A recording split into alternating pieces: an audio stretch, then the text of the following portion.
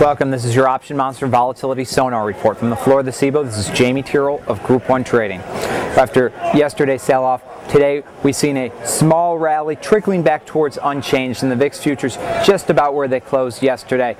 Front month future above 22, back month futures higher from there. And we're entering a bit of a lower volume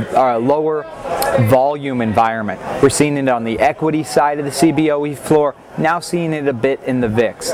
The market seems to be settling in, and the VIX has been moving towards the low 20s after spiking briefly up close to 30 in June. Ahead of the Greek vote, we saw some huge volumes.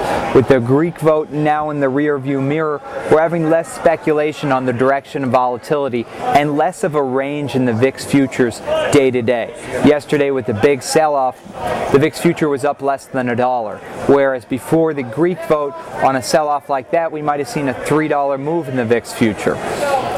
So lower ranges in the VIX, a more steady VIX, and lower volatilities overall. We've seen a couple buyers today, but in general, premium levels in all months have been declining over the last couple of days.